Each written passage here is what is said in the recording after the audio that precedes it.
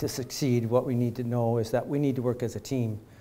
I've always said that FireSmart is a team sport, and we do need to work together, all of the aspects of our community, in order to deal with this issue. So I've included a lot of visual examples in this presentation tonight. And I want to acknowledge my partner in crime here for my recent work in research end of things. And this presentation is a collaboration between myself and Dr. Jack Cohen from the United States Forest Service. He's probably the preeminent scientist in North America in this field, and definitely one of the 3 or 4 top people in the entire world. He's worked worldwide on this problem for more than 30 years, and he is an actual physicist, a fire physicist. There aren't too many of those. And I had the pleasure to work with him on several recent projects, including the examination of the Lytton fire that we did most recently, and a couple of other projects that we've been working on for the BC FireSmart Committee. So I just wanted to say that. And I don't think any of us, I hope, have had to deal with losing their home to a wildland urban fire disaster. I know I haven't, but having walked in the ashes of several communities that were destroyed, I know from the bottom of my heart that this is something that we don't want to experience ever. It's a life-changing event, and it's good that we can. It's avoidable. So this is what would success look like. This is how I would see it. Certainly, this is what I hope we see in the headlines. I got someone from the local paper here tonight that the wildfire happens, but we go back to work, we go back to home, and life carries on in a relatively short period of time. And also, it's very important to acknowledge, especially in the ecosystem that we're in right here in Williams Lake, is that wildland fire is an incredibly important natural process in the evolution of our ecosystems. It determines many of the features, the biodiversity, the ecological things, the wildlife habitat that's around us, the things that we know and love about living here. And it's a natural, but at the same time, it's a natural hazard. And the source of those fires has been twofold over thousands of years, both from lightning, which is ongoing, but secondarily, and also incredibly important, is the use of fire by our indigenous people, which happens all around the world, but especially in ecosystems like we're in today.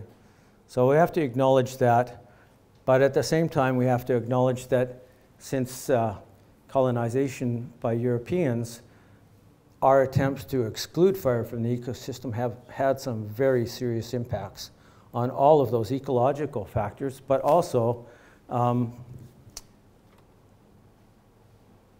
the amount of fuel that we have. And we call this the wildfire paradox. It's ironic, but our attempts to exclude fire, and they've been successful to a certain extent, have actually increased the amount of fuel on the ground and increased the risk that we're at, and increased the probability of future extreme intensity wildfires. So that's our dilemma. How can we manage wildland fire? So it's doing the appropriate things on the landscape, but at the same time, without having community destruction, fire destruction. And that's one of the questions, the question that we hope to answer tonight. So, given all of that, there's a big wild card. In the last 20 years, we see that the area burned from wildland fires has more than doubled, and the effects, are very direct on us in the fire business. The droughts are longer and more severe. They're more frequent. We have a lot more frequent high wind events. We can't necessarily count on winter precipitation, which is the big issue in central Alberta right now. And also the amount of lightning for every degree of climate warming, we see about a 10% increase in lightning. So ignitions are up. So we're on a pretty serious course. I also want to point out that these kind of fire disasters are not new, not at all. They've been with us in North America for as long as we've had concentrations of people. And I've got a picture at the bottom left there is my wife's hometown where she was raised, her parents, her grandparents lived. And in 1908, the entire city of Fernie, 5,000 peoples, was incinerated in just 90 minutes. Very similar to Lytton. And all but 37 homes were destroyed in that fire. So it's not a new issue, but something that, you know, comes to mind, in my mind at least, is that when we compare Fernie in 1908 to Fort McMurray in 2016, despite all of the incredible advances that we've had in fire control and containment and fighting and fire detection, the outcomes are very similar. And there's a big discrepancy there. And that makes you wonder if we've been tackling this problem in the right sort of way. So let's start by looking at the patterns of fire destruction in a number of these disastrous wildfires. And this is probably heard of the Camp Fire, the biggest insured loss in US history, thousands and thousands upon homes.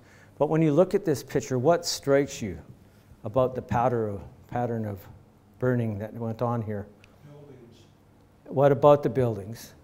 They're all destroyed. The foliage is hardly touched. Exactly. And this it would be really surprising to most people because, but you're exactly right. You know, how was it that this beastly fire burned the homes and not the trees within the community? And this is really the pattern that we have. We really do focus on the destruction. Certainly this is what grabs the media and the big flames, but we don't see what the rest is. And that the rest of the story is telling us an important story.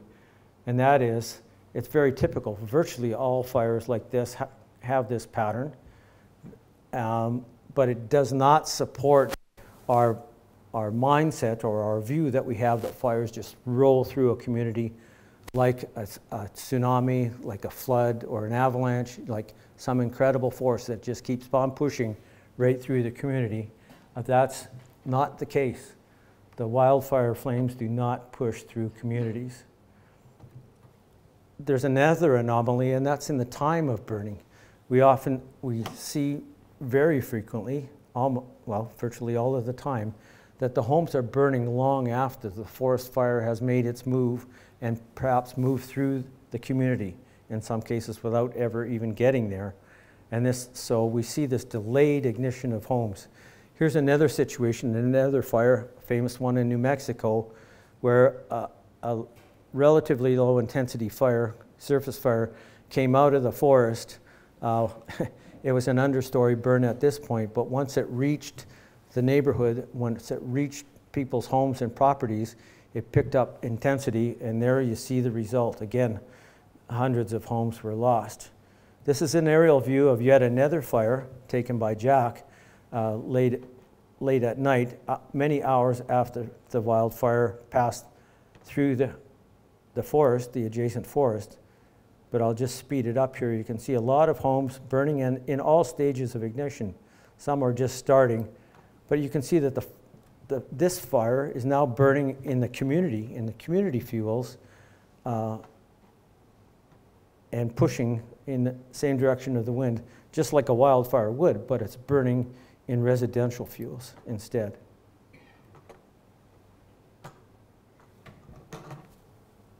Let's see. Okay, yet another fire. The unconsumed tree canopies, here's where the homes were. And what, in fact, we see more often than not is that the trees that are scorched they were burned as a result of burning homes. It wasn't that the trees in the community were igniting homes, the vice versa.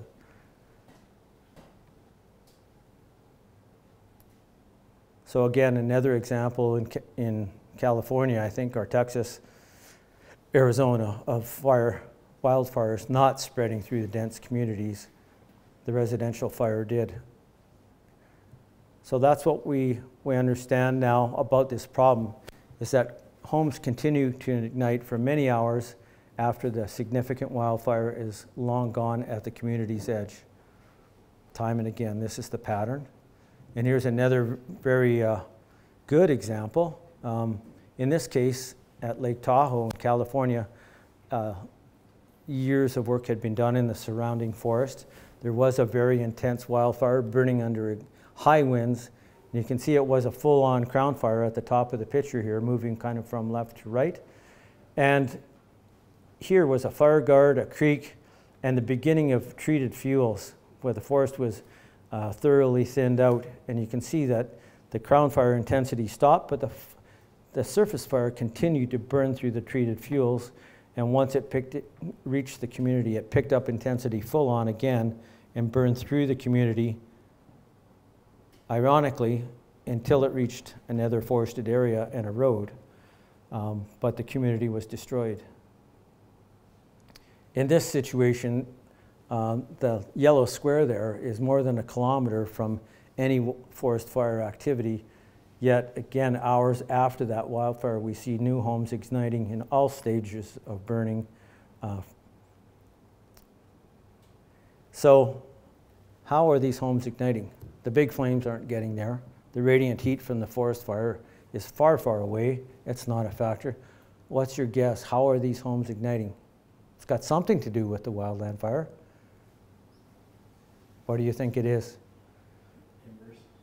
Embers, yeah. Sparks, embers transmitting far ahead of the wildfire.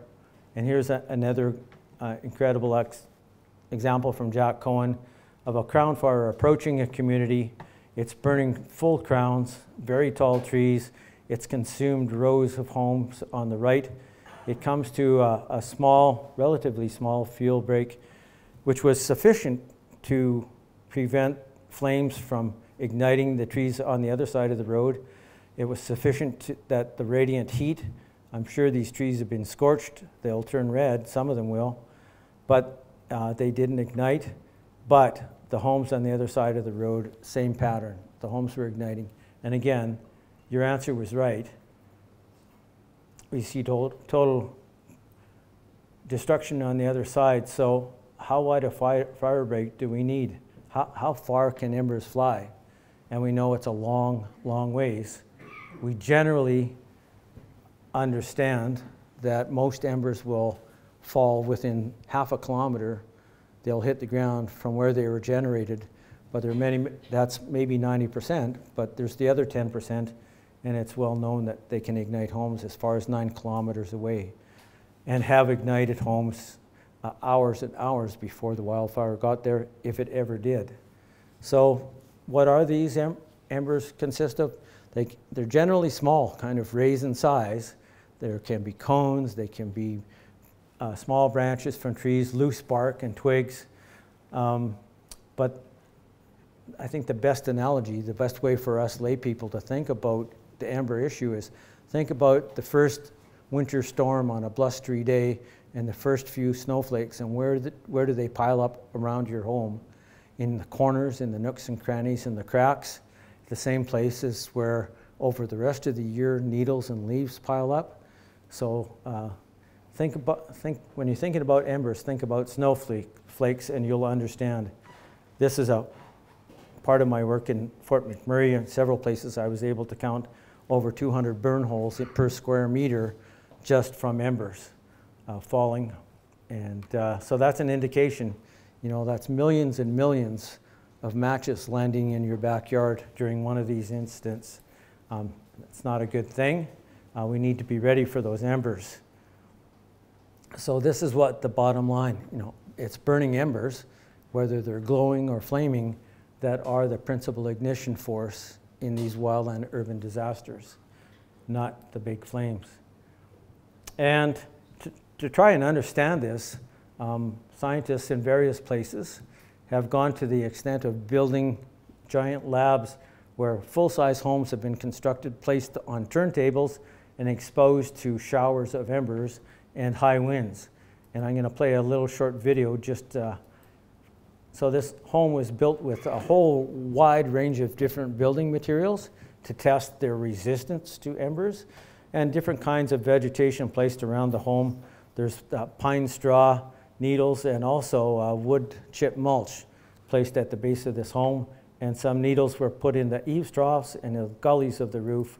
And just kind of, we'll go to the, we're testing vinyl siding and fiber cement, popularly called hardy board, and different kinds of fiber composition board.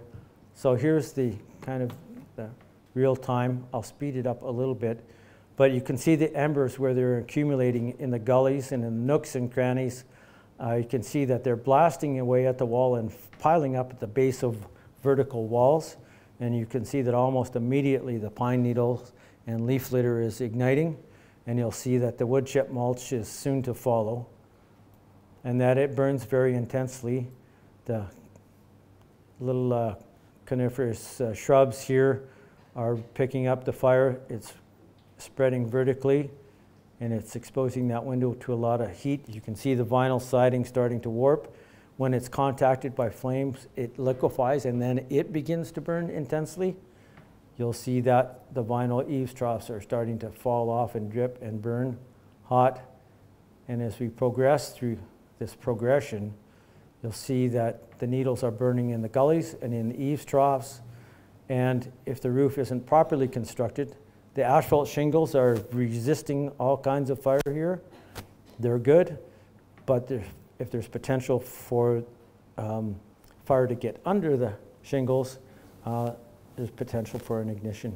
And you can see in this corner, an eddy, just like if you're a river rafter, you see those little eddies.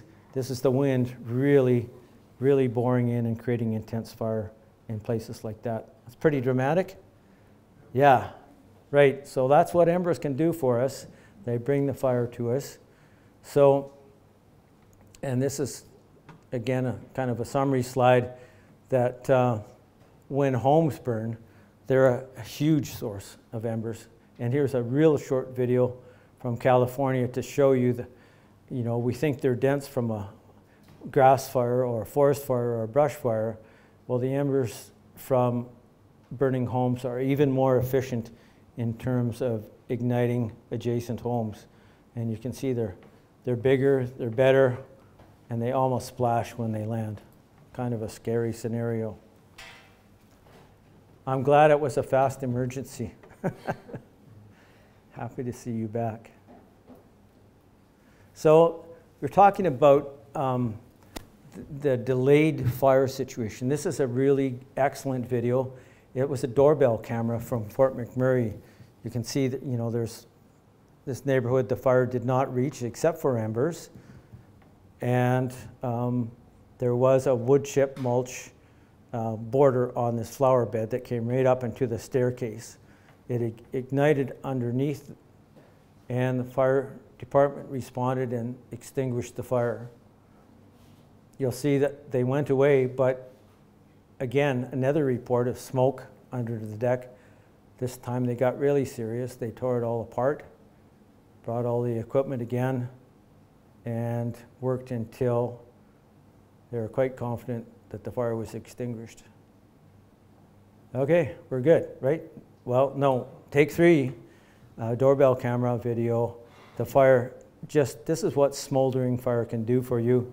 It progressed right underneath to the pylons and into the attic, and actually the attic was fully involved with fire in this situation. I don't know if the home survived, but it was apparently the doorbell camera didn't. So, but that just really shows you this insidious, like what embers can do, and those ignitions can sit there for days at a time in Kelowna homes and Fort McMurray. Days afterwards, homes were just popping up and burning. So, and that also has the impact of tying up our firefighters unnecessarily. So I want to talk a little bit about how fire spreads here, because that's elemental to our understanding of stopping it, right? Or not igniting. So it's a stepwise process that moves. We all understand that fuel, heat, and oxygen are required, but you know, oftentimes fire is characterized as being kind of a beast or a monster that's thinking. It can turn on a dime, it can do this, it can do that. Well, it's not true. Fire isn't a thing. It's not that monstrous force that we think. It's a simple process, a stepwise process that moves progressively, and for each object it ignites, this process happens. We have here a block of wood that's heated, and when it's heated to high temperatures, it emits flammable vapors which mix with oxygen, and when we get a small ignition, pilot ignition, if it's an ember or match or whatever it is, then we see that flaming combustion start. And this process goes on so rapidly that we can't even imagine it, but it's happening from needle to needle and tree to tree. It's a progressive process, and if those conditions for combustion, if the right amount of heat and a fuel isn't present, fire stops. So that's all physics. It's complex, but how many people here have ever sat around a campfire? Okay, how many have not? Okay, you'll understand this then, because it's really, I call it campfire physics. You understand that when you're lighting your campfire, what do you use? Do you start with the big blocks of timber? No, we start, don't say gasoline, okay? No Boy Scouts allowed. No, we make kindling, the finest fuels that we can. They're most easily ignited.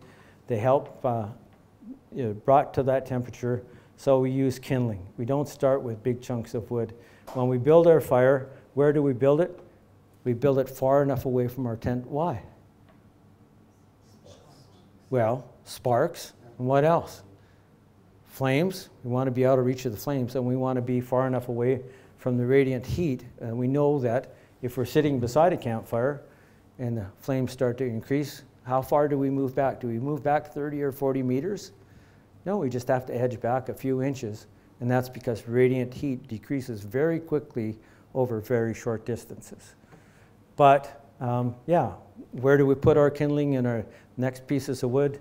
We don't put them between the tent and the campfire. We put them well out of reach so they don't ignite from radiant heat. And we're always watchful of embers. So I think you understand a lot more about fire than you might have thought.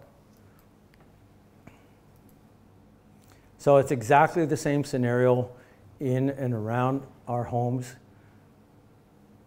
And wildfire spreads by meeting those conditions for combustion.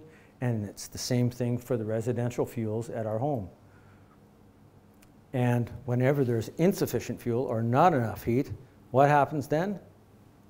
Fire goes out, or it doesn't ignite. Right, so that's the big aha here. Really, the lesson is here that we have a structural ignition problem. It's not a wildfire control problem. So, does that make sense to you now? That the wildfire is doing its thing. It sends us embers, but it's burning in our residential fuels, and it's a matter of how ignition resistant or how vulnerable our materials around our homes are. So we've been dealing this as a wildfire control problem for generations of us firefighters. So it's time that we need to kind of turn our thinking around. So in the fuels, in this case, is things around our homes or our homes themselves. And the heat that we're most worried about is those burning embers or the things around our homes that ignite from embers and pass that heat on to our homes. So the question then becomes, well, how big of an area do we have to influence to deal with this kind of fire? And there's three kind of sources or approaches that have been taken to study this problem. And one is physics modeling, where the factors are the intensity of fire, and we know, well, we need to be thinking about the intensity of the hottest wildfire we can imagine. So they did. They need to be thinking about the time of exposure from a forest fire, which is generally a pretty short period of time in any given spot, and the distance between. The results of the modeling were that they predicted that if the wildfire was more than 30 meters away it could not ignite a wooden surface. That's what the models predicted. So the next stage was to do a bunch of experiments, and for a period of almost 15 years, some of the wildfire guys here might have been involved in this in the Northwest Territories. They burned very large blocks, hectare and a half of fire were accelerated to full-on crown fire intensities, and they placed all kinds of objects, wooden walls and small cabins built of various kinds of material at various distances from these fires. And what they learned as a result of many years of study was that wall sections that were placed 10 meters away from fires like that, they would scorch, they might ignite momentarily, they usually self-extinguished, but at 20 and 30 meters, none of those wood walls burned, nor were they severely scorched. They didn't show signs of charring. So that confirmed that what the model was saying, in fact saying that the model had over-predicted a bit. And then the third source of information is field examinations, of which Jack Cohen has probably done 30 of these, and I've done 2 or 3, and the last one with Jack. But they also provide us some really important clues and some great examples. Here's just one. This is an area here where there was 2 or 3 full-size urban engines and crews were fighting a fire that was approaching this road. There's homes just on the other side. The fire got so hot that they had to bail out, of course, to life safety issues. And afterwards, you know, all of the homes on the far side of this road had burned and were destroyed, and they were feeling really down in the dumps, thinking, well, this is our fault. Maybe we could have stopped this. Well, they couldn't have stopped it, but it wasn't their fault.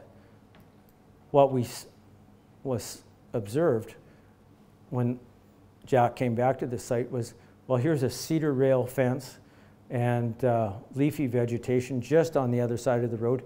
None of that burned. The leaves were damaged by the heat, but they did not burn. The fence did not burn. It was enough to, it would have certainly hurt the firefighters, but it was the embers that went across the road. So again, it wasn't a matter of defending from the flames.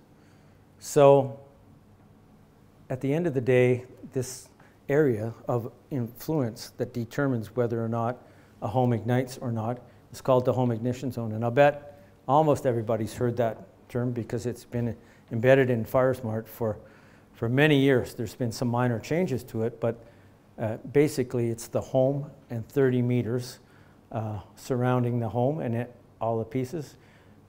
It consists of 3 concentric zones now that extend out from the outer walls of the home and attachments. And we'll talk about each of those zones in a few minutes in detail, but that's the home ignition zone. That's the area that determines whether or not a home ignites and whether or not a home is destroyed, is that little area there. And one of the most, I think the most instructive piece of video that I've ever seen was taken during the evacuation by a fellow that had dash cams on the front and back of his truck. And this is looking out his back window. When I went back there a week later, I actually found this guy. We followed the path that he took, and we re-looked at this fire situation. So to set the stage, the conditions were extreme. There were high winds blowing and extraordinarily dry fuels because they just didn't get the winter precipitation. And just like this year in Alberta, they had a really hot spell in May, almost the same time as what we're encountering right now. This fire is approaching, it's burning. It has crossed the Horse River, or large river at the base of this hill, and it's burning up towards this neighborhood. And so that sets the scene. And this is a real-time video. The fire is really moving faster at the back, but this is the evacuation. This is a solid line of people leaving the city of Fort McMurray. The motorcyclist, you know, there's a lot of heat here. That's full crowning fire, probably 60-meter flames above the treetops. And you can see a lot of spot fires igniting here I want to stop for a second. You can see a lot of spot fires starting along the, in the dry grass. We've got a road here, a sidewalk, a boulevard, and grass that has not yet greened up. So this is about a 45-meter fuel break. And I want you to watch these flames. What do they do? Tell me if you see them going, arcing across and contacting homes. It doesn't happen. We're at full crown fire intensity here now. It's getting hot enough, the radiant heat, that this motorcyclist is going to burn out of there. Bad terminology, sorry. He's leaving because he's uncomfortable, but vehicles aren't igniting, there isn't human lives being lost, and no homes have ignited from this fire, and no homes will ignite. But you can see spot fire starting. There's one here in a flower bed full of wood chip mulch, dry leaves, a hedge, some ornamental junipers, and a pine tree right up here against the house. You can see back here, the forest fire is burned out, but the embers are getting really intense. You can see lots of spot fires starting here. And you can see one here, similar kind of flower bed arrangement with junipers and wood chip mulch. So this is real time, folks. The fire has burned out in the forest now. The flames are here. They're not coming across. The radiant heat isn't enough to ignite homes. It's embers starting lots of little spot fires. And in 35 seconds, this home is well engaged in fire. They have a wooden deck right there between the vegetation, their landscaping, and their front window. And I'm willing to bet that that fire has gone through the front window by now. You'll see they have a couple of big, those column junipers igniting in the back door. So that's a real situation. That's how it happens. And I think this is the best proof, visual proof that we can show you that it's not the big flames, it's the roll of embers, and you can see that happening.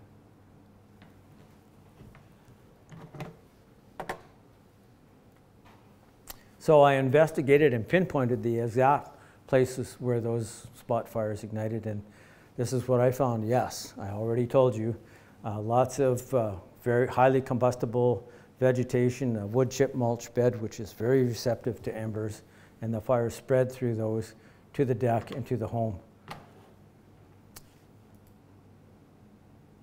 So again, this is telling us that the wildfire is a structure ignition problem. It's not about the wildfire control. And that small, relatively important but critical zone of influence, the home ignition zone. I want to show you quickly a little bit about the Lytton exam, our findings were at Lytton, and how that fire evolved.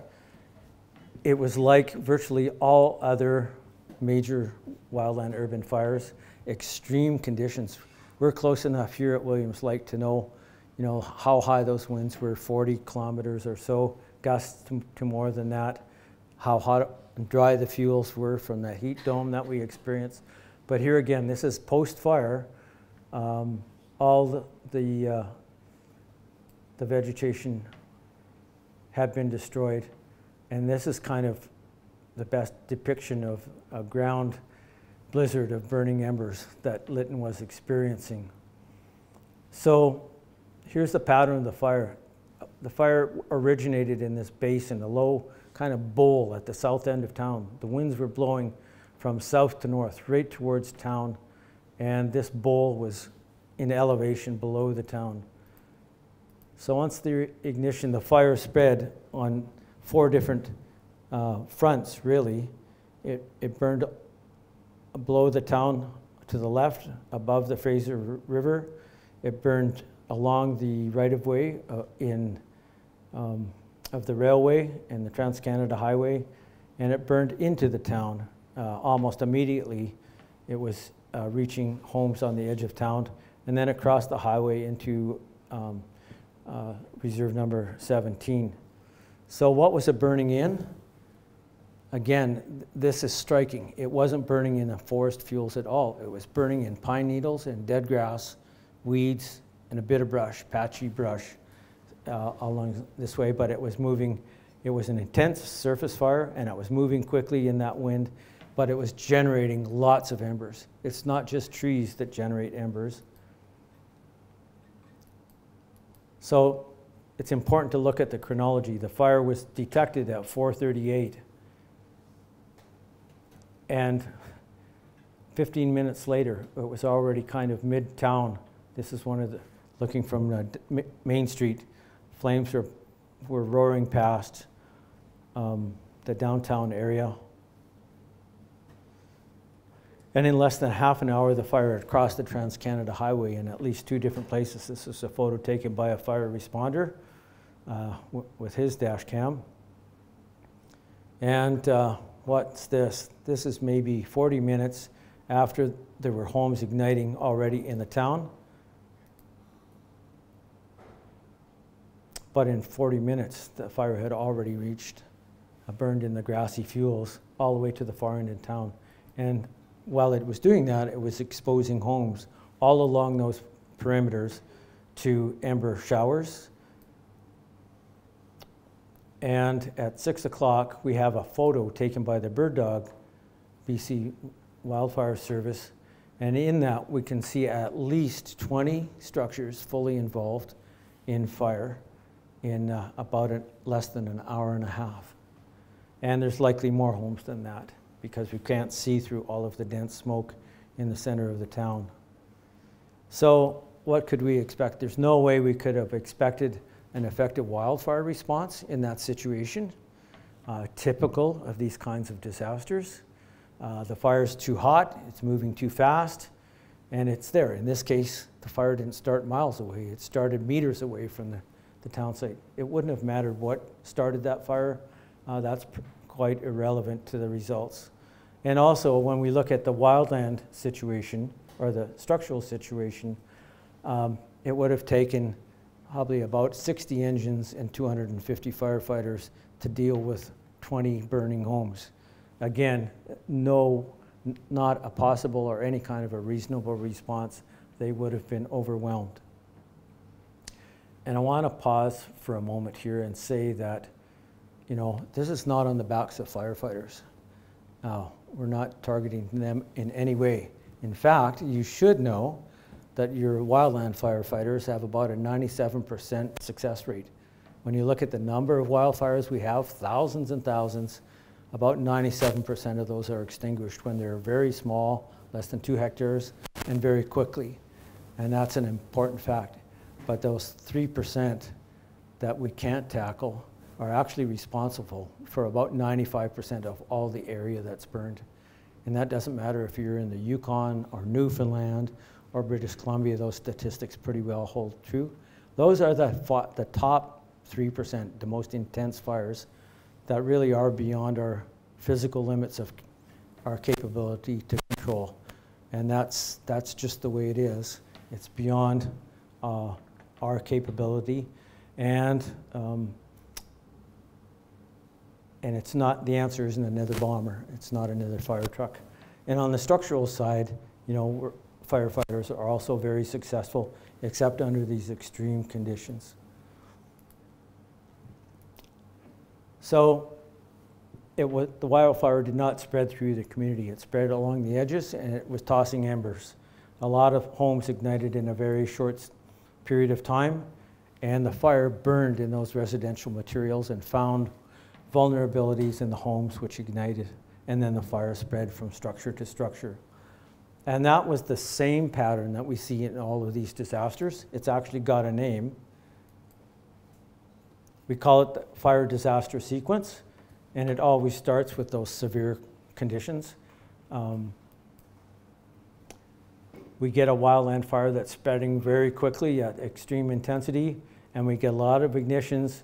It overwhelms any conceivable response that we can muster.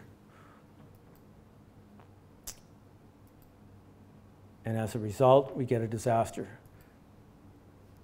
And when these fires are analyzed, there's probably about 30 of them that fit into this category in the United States, and virtually all of them fall into the same situation. Extreme winds, extremely dry fuel.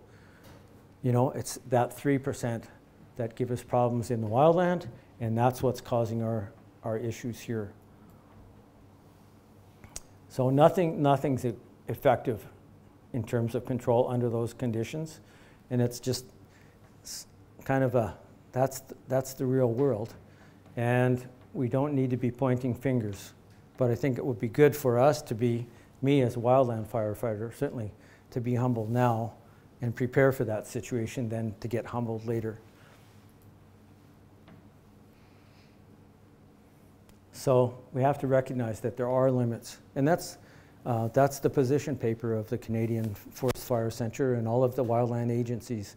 You know, we know that we've reached that point where additional resources are not going to tackle that last 3%, and that economically it's also impossible, even if physically it was.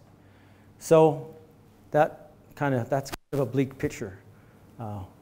We're admitting to the fact that wildfires are inevitable, and we're admitting to the fact that we have inability to control the most extreme fires under those conditions.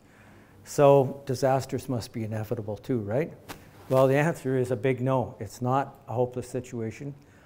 And I hope that you understand the answer to that already, and that is that the conditions that determine if fire spreads or fire ignites in and around our homes is under our control. They fall within that 30-meter zone, and we can do things about that. And that's kind of where we want to go next in our presentation tonight, that we can mitigate those risky situations, the vulnerabilities and the fire exposure that we have without controlling the wildfire. And we call that FireSmart. That's FireSmart by definition. How do we increase the resistance, ignition resistance of our homes? And that's how this sequence can be broken. It doesn't have to happen this way. The very impeccable logic of Jack Cohen, if a house doesn't ignite, it can't burn, right? And if a house doesn't burn, we can't have a disaster if homes don't burn. So disaster is avoided, and we know the answers. So what it is about this home ignition zone, home ignition zone, what is it about that, the characteristics that make it work? First of all, there's no high intensity burning of structures or of the vegetation around the homes within that zone. Second of all, there's no long duration burning of other objects, whether it's boats, RVs, tool sheds, wood piles, piles of old lumber. There's no long duration burning within zones 1 and 2. That is within 10 meters of the house. And thirdly, there's no flame contact with buildings from even low intensity fires that are occurring. As we go closer to the home, the fire intensity is reduced and reduced and reduced, and then all burning and flames or smoldering fire ceases within that 1.5 meter zone. That's your ultimate fire break right there. So the intensity of fires continually is reduced in that 30 meters, and we get to the state where the only thing that's left to deal with is the embers that are falling on the structure itself. And the answer to those is fire-resistant building materials and building designs. Again, not necessarily, not at all rebuilding structures, but just little things and thinking like an ember and dealing with those situations. The last issue that we have to think about in this scenario is that we're not alone in urban areas. We have a lot of neighbors, and the fact that fires can spread from one home to another. So this is that same neighborhood before the fire, Beacon Hill, and here's the position of those two ignitions. But how did we get to the point from a whole neighborhood like that in two ignitions to more than 90% of the homes being destroyed? That's the fact that fire spreads from one home to the other, either through embers or just directly because there's flame contact, or most often radiant heat is too long lasting and leads to ignition. So we have to deal with that issue of overlapping homes. and overlapping home ignition zones, and that's why we need such good cooperation. This is a neighborhood issue. It's not just an individual issue. You know, we have to work at this problem with our neighbors so that fire doesn't spread between our homes. And here's the situation, just kind of an aerial view. You know, if we looked at one of those homes that ignited, the fire does start spreading out and fanning out from each of those early igniting homes. It doesn't only happen to homes on the edge of the community because those embers are falling well within the community. Lots of examples of these kind of nuclei ignitions starting well within the middle of Fort McMurray and other urban centers. But here's a hopeful picture, one that I took in Fort McMurray. This is another neighborhood, the same process as Beacon Hill. The fire approached, but these guys are right on the front line. This newer development here, this group of homes totally survived. This is after these green trees had bloomed out. They weren't green at the time of the fire, but no damage here. When I assessed those homes, they were excellent condition, but the embers leapt over those, and that same process occurred, and there was massive destruction farther away from the wildfire from them as a result of ember ignitions. So just another pair of dramatic photos. If we make our homes ignition resistant, means that we can have wildfires and go back home. So incredibly intense wildfire burning the same home here. And you might see a lot of things that you think were highly ignitable, but not necessarily so. Okay, now we're going to focus on solutions. What can we do? Just kind of looking at the big picture for a moment, thinking about emergency management as it applies broadly to all kinds of things, but there are four basic components to that: the planning and preparedness, which the Roundtable's been heavily engaged in. The second one is prevention, and it gets lumped with mitigation. Those are the proactive things we can do in advance. But where we wind up spending an awful lot of our time and effort, and certainly most of our money, is on response. And then what we find in these extreme situations, when we have fire that overwhelms us, and we wind up with wildland urban disasters, is recovery costs that are just astronomical.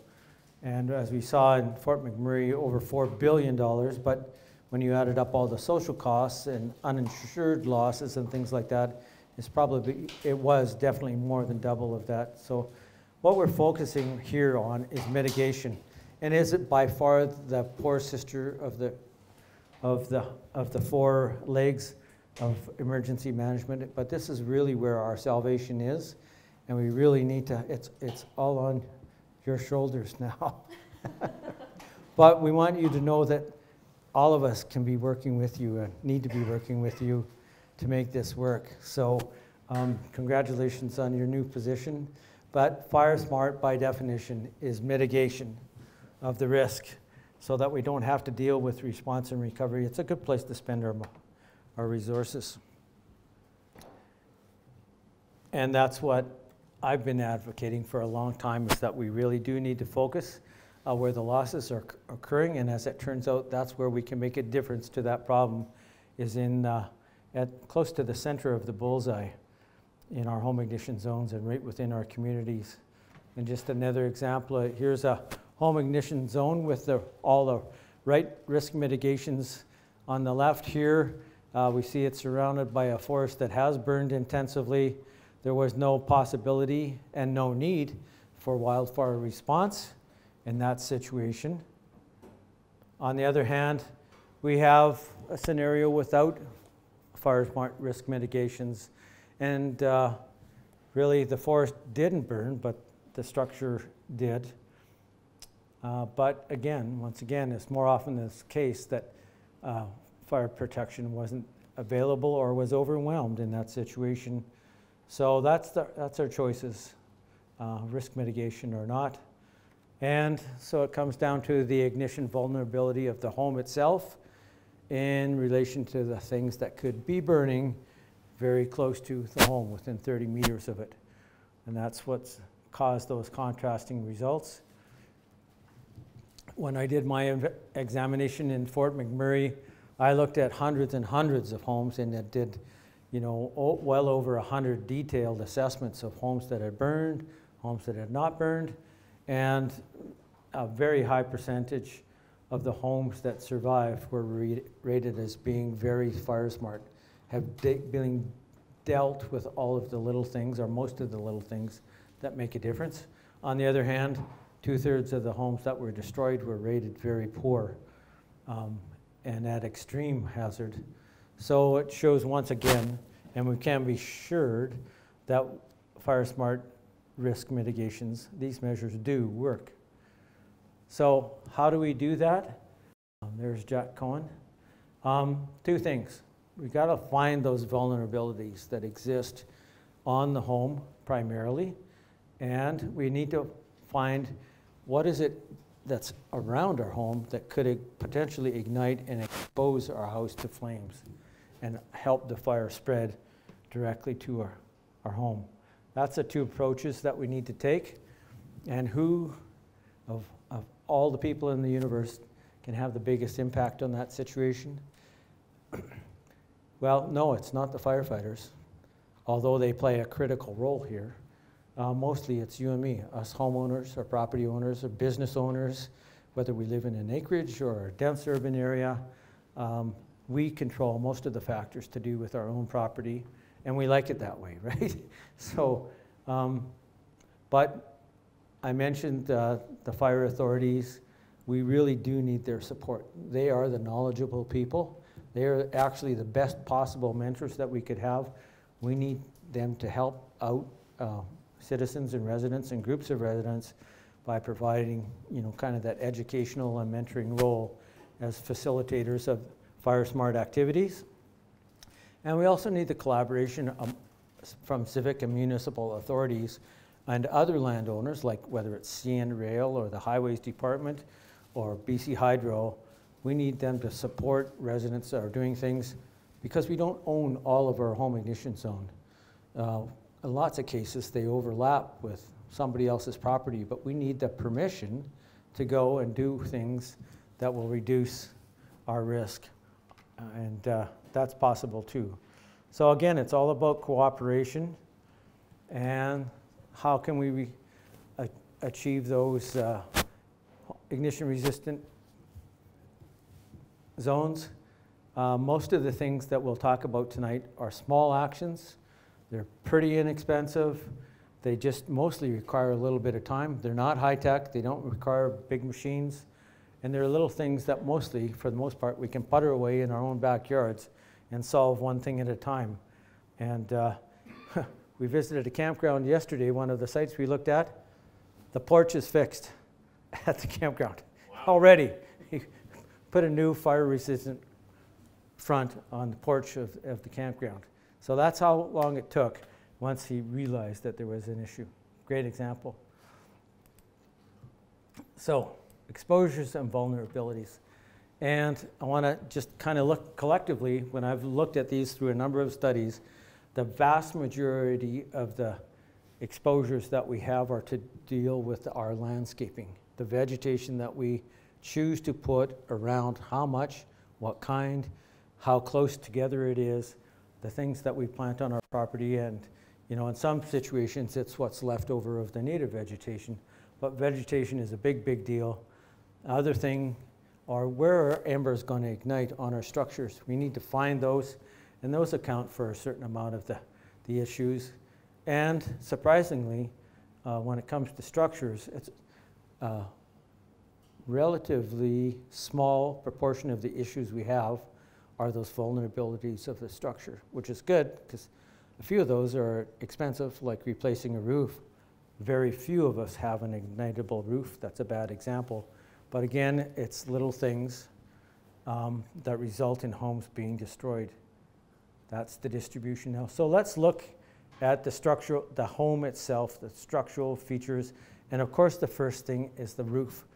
And this is something we've understood probably the first thing we understood about wildland urban fire disasters, what a combustible wooden roof, putting kindling on your roof was a bad idea, and it was almost certain that it would ignite from embers, and you had an extremely high probability of burning from the top down. And here's an example of that. These embers are landing in the forest adjacent to this home, creating a little circular fire here, but they're also creating lots of circular fires on this person's roof, whereas the embers are falling on this guy's roof too, but they're not. It's just a plain ordinary asphalt roof, which is fully fire resistant on a properly installed roof. So we've dealt with that. That's a rare thing these days to see untreated wood shake roofs in most urban areas. So here's another example of accumulation of needles and fine fuels. You know, always happens in predictable kinds of places. But when they burn and they expose, in this case, they got into to the plywood that's underneath the shingles. It wouldn't have mattered if it was a metal roof or not. If the plywood underneath is exposed and there's no flashing, well, this is what can result. Another big issue, one of the top few, is the fact that homes can have openings where embers get driven into. They're traveling at high rates of speed. When they hit a wall, they're often jetted up or jetted down. But if there's an opening like a broken soffit or a vent that doesn't have fine 3mm screen mesh behind it, those embers get into the house. And we see that kind of that delayed action. You know, they get in there and they poop around until they finally gather enough smoldering steam. They hit something that ignites, they get the pilot ignition, and bingo, this is what we see. So openings in homes are bad things, whether it's under, on top, on the roof. Another thing, you know, we talked about, you know, how to start your campfire. It's not with big chunks of sound wood. And what we do know now is that large dimension wood is quite resistant to ignitions. If it's full of punky knots and rotted and weathered and kind of starting to decay, it's very easily ignited. But so maintaining wood surfaces in clean condition, getting rid of that debris, and disconnecting any components of decks or things like that or stairs from burning fuels on the ground really helps prevent ignitions. Here we have a stairway, probably some fine fuels on the ground, grassy fuels, but wooden rotten stairs that are easily ignited, and that's going to has spread fire directly to the structure. Here's something you won't see in any of the FireSmart manuals yet, because it comes out of the understandings that we've had more recently, but what we call inside corners, where a horizontal surface like this wall meets a vertical, this is vertical up and down, right? Sorry. Carried away. Meets a horizontal surface like this. The embers are for certain going to accumulate in that place there, and if that's vulnerable, then they're going to build up a lot of heat. The other situation will be like the corner behind me. We call that a cube corner. There's two vertical walls and one floor, and that is probably the world's best place for embers to accumulate. So we need to make sure that when they're landing here and accumulating, they're landing on something that won't ignite. You know, that there's some kind of a flashing or fire-resistant material at the base there. And if we deal with those, we've solved a big problem, and it doesn't take much. So another thing, you know, vertical wooden surfaces that are facing out, if they're within 30 meters of a high-intensity fire, that could be an ignition source. So it's best to replace those kinds of things with non-combustible things like wood rails. And here's a set of stairs, you know. If the stairs are open and embers can fall down onto a gravel surface or something, you've eliminated both a couple of cube corners and an inside corner. So another thing is make sure that fine fuels don't accumulate in places like between the planks, wooden planks of decks and things like that. And then it's really easy for us, even though we're not fire engineers, to think about, you know, all the combustible things that are placed around our homes. And if they did burn, what would happen? You know, are they going to put flames into contact with parts of our homes? So those things need to be moved away or managed, stored properly. And of course, there's always things that will be on your deck, but you know, things that should just take a few seconds to get rid of, not hours. So another of Jack's saying is, if it's attached to the house, it is part of the house. And what we see time and again is that combustible fences provide a pathway for fire to get to the house. So we need to find a way of disconnecting those flammable structures from the house. And it doesn't take much. Here's a real world example. I mean, I don't know if they did it on purpose, but they left the gate open. So there's a fire break, right? The fence burned, but it didn't transmit. It was hot enough to start warping the vinyl, but it didn't transmit fire directly across that gap. So we need to be thinking about those other pathways and the things that are connected. And the best way to deal with that is this no combustion zone. It's only been added maybe in the last 2 years or so as a FireSmart element, but it's critically important. Maybe the ultimate thing, as I said, it's the ultimate fire break. But any fire that gets to this zone, whether it's a falling ember or creeping surface fire from beyond, will stop burning when it gets to this. So we need a non-combustible surface. Now that could be the driveway, it could be the walkway, it could be a thin band of graveled surface, it could be green grass, irrigated lawn. It doesn't burn. So coming up to, again, a non-combustible outer surface, like the foundation wall of a home, that's critical. So here's some examples of here that being effective. You know, the house took some heat, warping again, but again, flames stopped before they got to the edge of the home. But here we have a flower bed that's got combustible items, and most certainly that home is likely going to ignite. So we have lots of situations, but again, all simple things. You know, how long would it take you to pull some shrubs out or replace them with something that's non-combustible around your yard? So one of the most critical things to do is, as we know, it's the kindling that's most easily ignited. We've got to get rid of that kindling, and it's piling up all the time on us. So what I suggest is that spring and fall, we go about and be little detectives going around our yards and getting rid of all of those fine fuels, the dead leaves, the pine needles, the cones, all of that stuff that's ignited either on, or not ignited, but accumulated either on, under, or around our homes. We do that twice a year, and we'll get rid of a lot of those ignition potential. And certainly, you know, when you combine fine kindling type fuels like this with stuff like this under your deck, you know, that's just seconds away from being a fully ignited home. So that's not hard work, it's just being consistent and puttering around your backyard. So here we have, you know, a fully fire-resistant home that's structurally sound. All the forest around it's been thinned out adequately. Looks like a lot of forest, but it's not going to carry fire to the house, nor will it be a crown fire. It'll be just fire on the surface. But can you spot a weakness in that situation, or a broken mouse? No. What's the issue? Would pile under the deck? Yeah, and I just can't see that there's that non-combustion zone around the home. So, correct.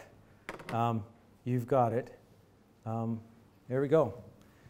In a week and a half, the grass will be green. You know, next year the needles will turn green again, but the cabin is gone, all from that one little simple weakness that they left the firewood under there, and they didn't have a non-combustion zone, which would have been easy to grub out in that situation. So let's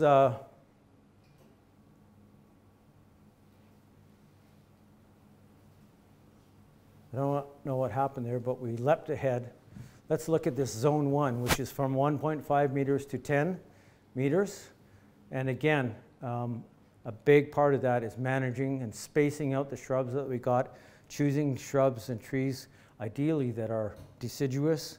They carry a lot of moisture. They actually act as a bit of a shield. They don't ignite very easily at all. But even our conifers must be treated properly and spaced out around the home. So it means mowing that grass just once a year when it stops growing and turns brown. Removing all shrubs and trees is not required, but they need to be separated by open spaces, 2 to 3 crown widths apart, so that any crown fire activity doesn't happen, and also that they're separated from fuel on the ground so they don't ignite and expose the house to flames. So that means pruning properly and removing the surface fuels on the ground and separating all the woody shrubs that we have, and ideally removing the combustible evergreen shrubs and young evergreens. So we get a result like this, that the fire is burning intensely on the ground, but it does drop down in any smoldering fire. We just get small flames coming to that combustion zone and they stop. So we don't get any intensive fire in that zone. And also in that zone, a really important thing is to deal with any outbuildings we have, whether it's the kids' playhouse, our garage, a tool shed, a workshop. And this was a huge factor in the fires that I've seen, that people have lots of small buildings, and they do need to be managed the same as your house. Because if they do ignite, they're a long-lasting source of really intense heat, and because their contents burn as well, so that helps the fire spread from structure to structure on your own property. So we need to deal with the nooks and crannies and the vents and things like that in those structures that are close to home, or move them farther away if you've got that option. So in zone 2, from 10 meters out to 30 meters, this is really the zone where any high intensity fire, a crown fire, would drop down and become an active surface fire on the ground. So we got to get rid of all the accumulations of down trees, branches, and accumulated fuels, and space the remaining trees there to 2 to 3 crown widths apart from trees. And really, I strongly encourage, like the city of Williams Lake, from what I see, it's got a ton of big deciduous trees. Those are great. There's none of those would ever need to come down. You just need to manage the leaves and the litter that are coming from them that are really the hazard. But they are virtually invisible to fire. So that's how we deal with that outer ring around our homes. And just a few more tips. Pruning trees. I see trees that are often pruned up to 20 meters.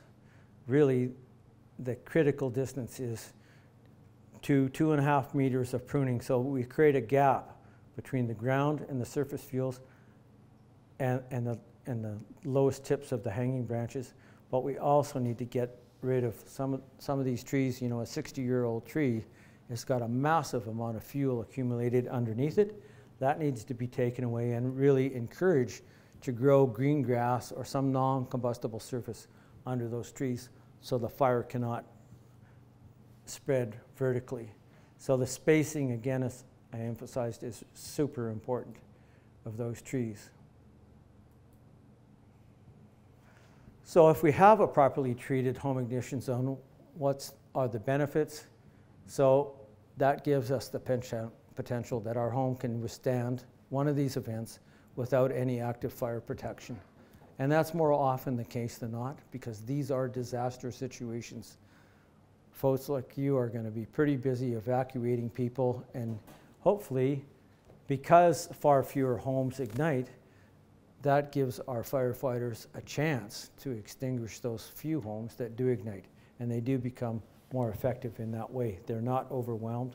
And also, it's a much safer situation for us as residents if we're not running from hundreds of burning homes, which we don't want to do, and also for the safety of the firefighters that are responding.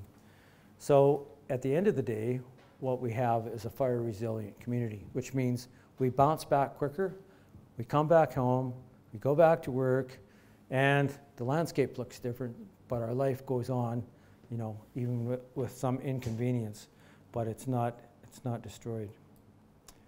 So in my mind, the one most effective program that we have, it's time tested in the United States, is what we call, and it originated there. It's called the FireSmart Neighborhood Recognition Program. And this is just a working example from the city of Fernie, where the fire chief embraced this program. His fire information officer became trained as a local FireSmart representative, and 2 other of his part-timers took that training, and they actively worked as facilitators for this program, connecting with residents and getting them started along this 8-step pathway, which eventually leads to a fire-resistant neighborhood. But over the span of 3 years, they were successful in initiating this program in 17 neighborhoods, which expands out to about 800 homes, which literally involved over 2,000 residents. So over a third of the city's residents were involved in this. And area-wise, these neighborhoods were starting to clump together in 3 and 4. So we had whole large areas of people working on FireSmart initiatives. And the basic requirement is that one interested community member contacts a trained LFR, someone from the municipality or whoever it is, and they do a neighborhood assessment of the issues. They submit that report to the citizen is responsible to gather 3 or 4 others into a committee. That report is presented to them, and it points out 3 or 4 things they could do to reduce the risk of their neighborhood. And then they produce a simple kind of 2-page plan on a form, and that indicates that they're going to tackle some of those priorities. And 1 day a year, they gather as a group to have a barbecue and tackle one of those issues. And that qualifies them to become a recognized neighborhood. But each year, that grows. It's very infectious, and more people get involved in that program. But most important of all, they take what they learn doing an activity together, they take that home and start doing it in their backyards, and it's hugely effective. So it's a grassroots program, it's bottom up, it's driven by the citizens, it's aided and facilitated by trained professionals, but it doesn't take a lot of energy on our part, and it's highly effective in getting a lot of people doing good things. So that's my recommendation for how do we engage people best. It's effective also because you're dealing with a neighborhood, and as we see, we need to get neighborhoods involved to deal with that issue of overlapping ignition zones. So bottom lines here, wildfires are inevitable, but disasters are not.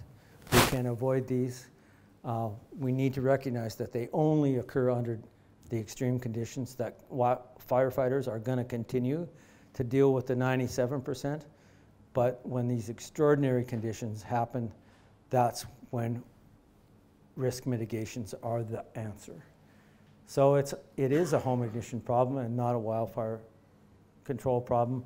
We need to look to ourselves, not to others.